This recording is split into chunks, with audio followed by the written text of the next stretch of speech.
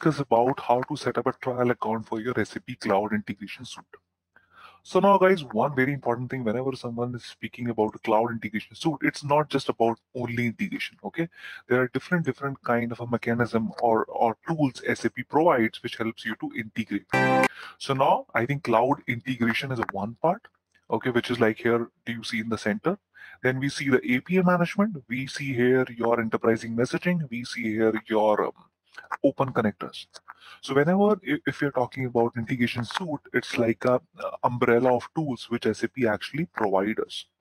So I'm sure everyone, anytime start learning about SAP cloud integration, they actually want to practice it up. Now the important question come up, how to actually set it up into the system or how to actually proceed. Now in case if you just look at here, I have already provided a document which actually just goes step by step, tells you how to set up a trial account. Let me just try to map this document into the system, okay, so which will actually help you to this, set up your trial account. So once you reach to this place, which is your account.hana.ondemand.com, so this is your front page, okay, so this is a page from where your journey start. In case if you have missed my previous session, as I've told you, if you go to Discovery Center from here, maybe if you go from services, you go to the service catalog. And if I just talk about the service integration suite, if I click here by suite integration suite service, so you will see that inside the integration suite, we have bunch of tools which SAP provides. Like whatever I was mentioning here into the slide, like your enterprising messaging, open connectors, integration advisor, cloud integration, API management.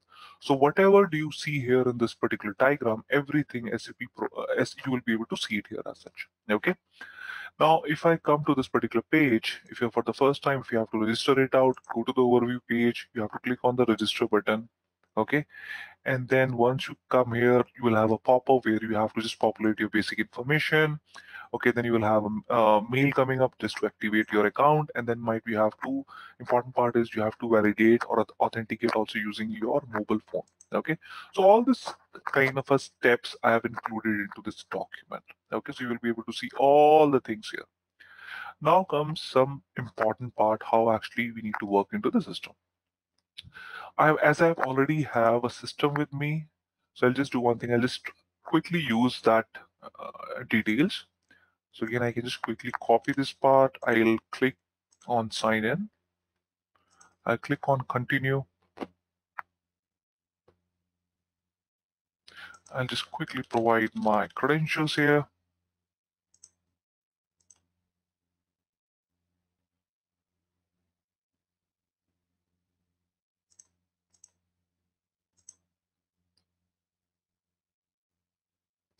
Okay, perfect. So again, I think this is my first page where it talk about a global account. This is my trial account. Then I have regions, services, notification. Everything remains the same. I can just talk about even the documentation now, but we'll just we'll have this documentation and certification discussion in the upcoming sessions. Now, once I click on this trial home,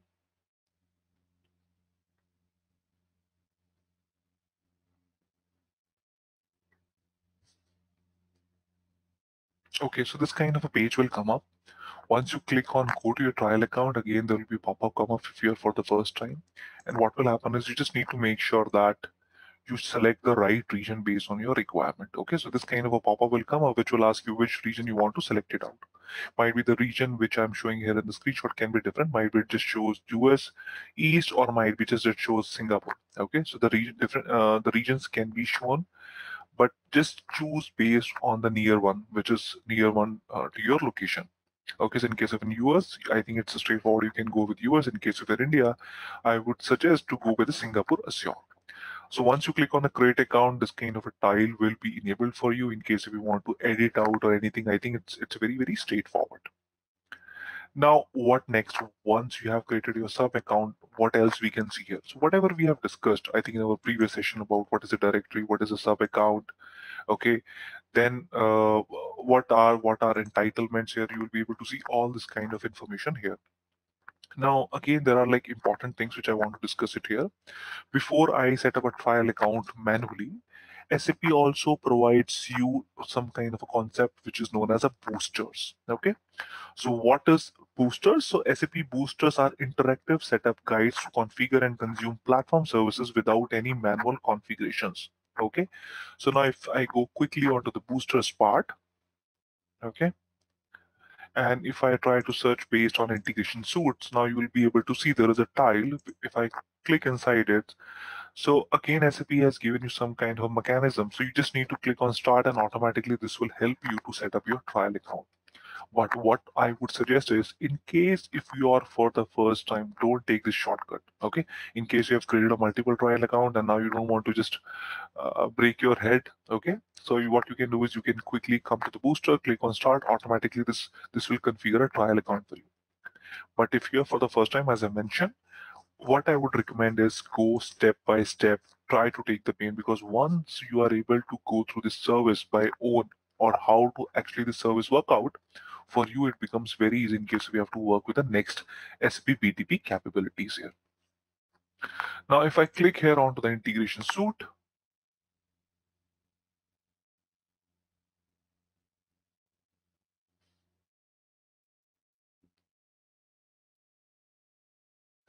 now again, as I told you, this is your Cloud Foundry. Again, whatever the option you see might be, it will be subset of option what I've shown you in the real time. Because in our last session, we discussed about how does things looks in the real time. But here the option would be little of subset of it. Again, on the top page, you will have your journal, Cloud Foundry, then again, details about schema environments, entitlements, and all this sort of information as such. Again, services, we have option of service marketplace, instances and subscription. You have a Cloud Foundry, HTML application. If you want to look at about the connectivity, because we're going to talk about this cloud connector real-time use case. How does your cloud integration tool gets integrated with the cloud connectors? Then we are going to talk about the security. What is your users? What is your role collection? What is your roles, trust, setting? Everything is very, very important. But now, guys, honestly, I would just keep my focus very, very specific here. Okay. You register yourself, create a trial account, and subscribe to SAP Integration Suite service, add capabilities, and that's it. Okay. Again, when I say add trial account and subscribe, maybe you have to add yourself to different roles, but these are just simple 3 steps. I don't want to complicate for you. Honestly, if you just look at last few packs, how complex it used to be to set up a trial account, but now I think it has become a very, very straightforward. So what are those steps? Let's look into the system here. So once you reach here, I think the first thing what you can do is if you come to this instances and subscription, okay. First time when you set up this trial account, only one service will be enabled automatically, which is SAP Business Application Studio. But that's okay, nothing we have to do here. What we have to simply do here is we have to just click on create. We have to start looking our service. Okay, so our service is integration suite. You will be able to choose integration suite service. You will be able to choose a plan and you will be able to create it. Okay, so once you're able to create that part, your application will get listed here. That's the first part you have to do it out. Now, after that, what you have to do is you have to just look at some kind of a roles if it's enabled into your in the sub account or not. So how to do that particular part? Again, just go to the security part, go to the role collection. Okay, and then you just look at the role like your sub account administrator here. Okay, so we have that role available here. Let me just search it out in case you want to quickly search it here. Yes, it provides you this kind of functionality. So just make sure that you automatically get enabled account with your submit to account administrator. So here, what you have to do very straightforward is click on ID button. Just type in your ID, your email ID here, and you will be able to automatically it will be able to detect it. By default, it will just take default identity provider, and once you have added these details, you will be able to save it out. Okay. Now, what's your second step? Again, we're going to come back into the role collection because we need to enable some roles. Then what you can do is you can go to the instances of subscription here. Then what you have to do is maybe you can just click on these 3 dots or you can just click on this arrow button. Now again, if you're for the first time, I would really encourage you play around how much possible. Okay, click on this dot also, click on the edit, everything, whatever you can, just try it out. Please play. Then click on a go to application. Here we have a few simple steps which we need to do it here. Okay, what are those steps? You need to add capabilities here. So now I have already added the capabilities. If I click on this manage capabilities, you will see all the different kind of capabilities which SAP provide as part of integration suite. I'm going to use straightforward. If you're talking about a cloud integration, if you're talking about API management, integration advisor, trading partner management, open connector, and your integration assessment. And I think you should be happy to know that we are going to also discuss about API management and open connectors as a part of this particular project. Now, how does this particular screen look like when you have to add capabilities? Let me just quickly go here into this trial, this document also, which we have provided you. Okay, so this is like your page will come up, okay, where you have to just click on this add capabilities button, and then you should be able to select it out. What are the different kind of capabilities you do need for yourself? Might be it can be your integration, APIs, open connectors. So whatever based on a usage, you will be able to choose that part out. Now, once you're able to choose it out, it will just take a few of minutes to actually get enable it out. So this will take time. I'll quickly go back. Once you're able to do that particular part, there are different kind of rules which you need to add to your user in case if you want to use your URL or this cloud integration tenants. What are those roles and where we need to enable it out? Again, we are going to the role collection here. In a role collection, again, you can just quickly type integration.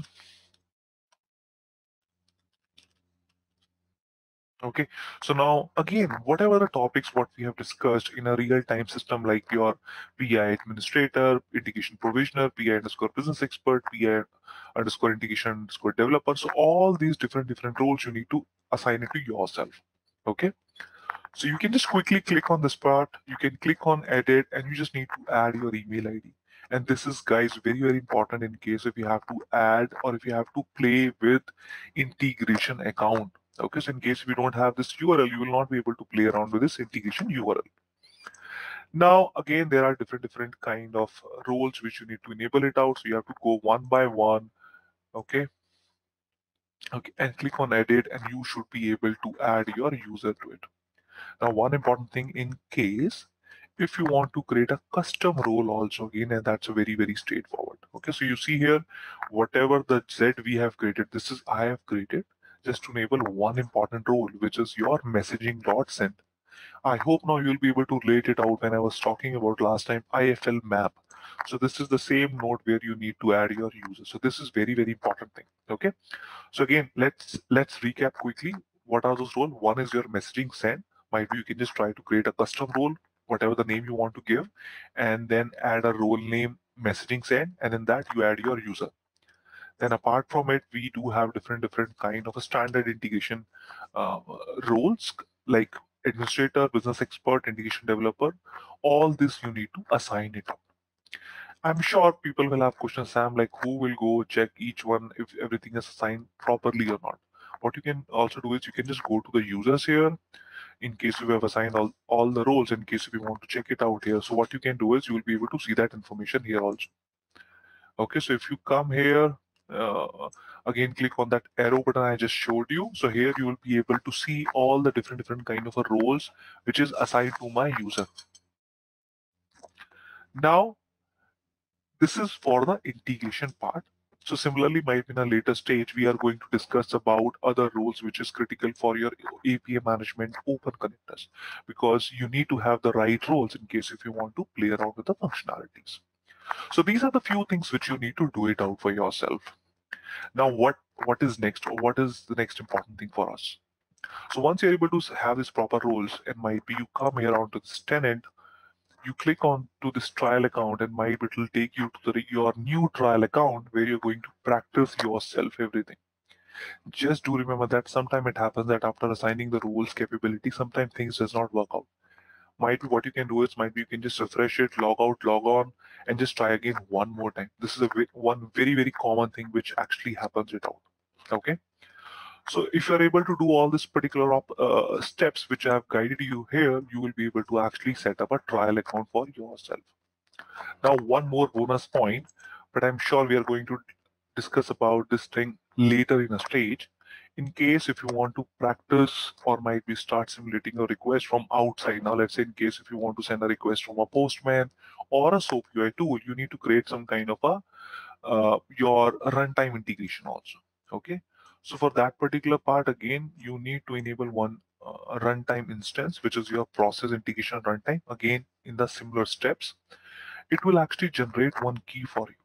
That key is very important because now anytime if I'm sending a request from outside, okay, so this key becomes very important for me. Okay, so this client ID, client secret becomes very important for me to send a request. So please do take care of this particular part, because this is going to be the important step, because you want to simulate your request from outside for your testing purpose. Okay. So guys, these are some few of the steps which you need to set up a trial account for yourself here. Okay.